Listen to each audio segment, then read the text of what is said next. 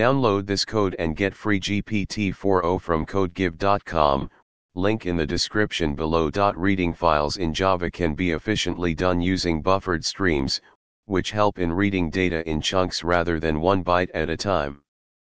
This not only improves performance but also makes the code cleaner and easier to manage.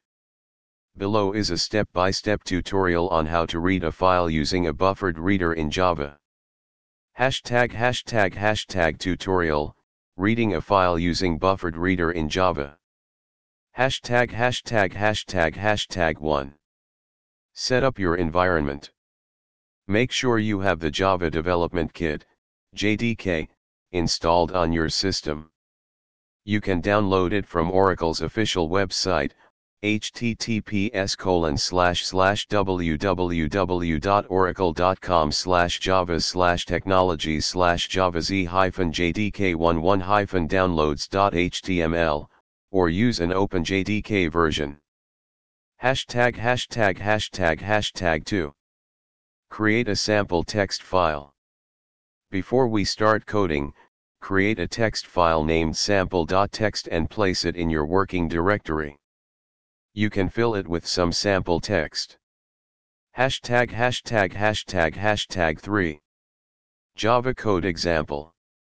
Now, let's write a Java program that reads this file line by line using a buffered reader. ####4. Explanation of the code. Imports, the necessary classes are imported. Buffered reader and file reader are used for reading the file, and ioexception is for handling errors. File path, the path to the file is specified. Make sure this path is correct, otherwise, you'll encounter a file not found exception. Buffered reader initialization, a file reader is wrapped in a buffered reader, which allows for efficient reading of text. Reading lines, a loop reads each line of the file until the end is reached, null is returned. Error handling, basic error handling is done using try-catch blocks to handle potential I/O exceptions. Resource management, buffered reader is closed in the finally block to ensure that resources are freed even if an exception occurs. ####5. Running the program. 1. Save the Java code in a file named filereader.example.java. 2. Compile the program using the command. 3. Run the compiled program using ####6. Expected output.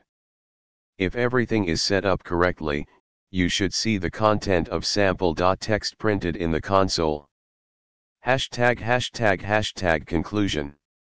Using buffered reader is a convenient way to read text files in Java. It provides better performance than reading files 1 byte at a time, and it simplifies the process of reading lines of text.